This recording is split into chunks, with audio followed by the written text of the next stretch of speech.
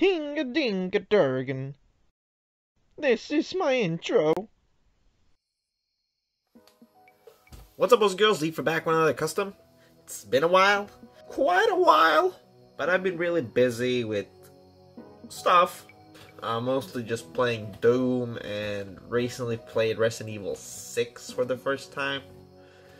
Good games. Pretty good games. And I recently finished Dark Cloud 2, which is Dark Chronicle in Japan and Europe. But in America, it's Dark Cloud 2. So that's what I've been doing. And trying to catch up on some anime that I have been being lazy watching. So that's pretty much it. And I don't know. And I obviously have other stuff to post, but Venom's out in a month, so might as well do a video for him now. First thing I sculpted in gray stuff. You know, completely sculpted it over just a regular Lego head. I think it turned out pretty good. Paint job wise as well.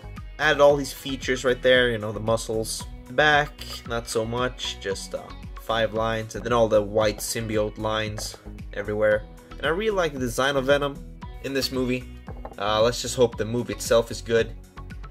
You never know, really, with Sony. I always like Venom. I think that's because he was created by Todd McFarlane. You know, the same guy that made Spawn. And I always liked Spawn the first time I saw him, and that was in Soul Calibur 2. So I was very interested by him. Never read a comic about it or anything like that. Only seen the Spawn movie, unfortunately. I've been interested in making Spawn. Might actually do that at some point. And if I do, it's gonna be based off the Soul Calibur version because that's the one I'm most familiar with. So, yeah.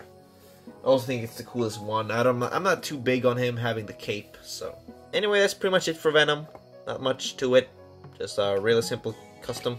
Although it turned out really nice. I like the paint job and everything. Sculpt work. Yeah. Thank you guys for watching. Please leave a like and share the video around. And I will see you guys next time. Bye.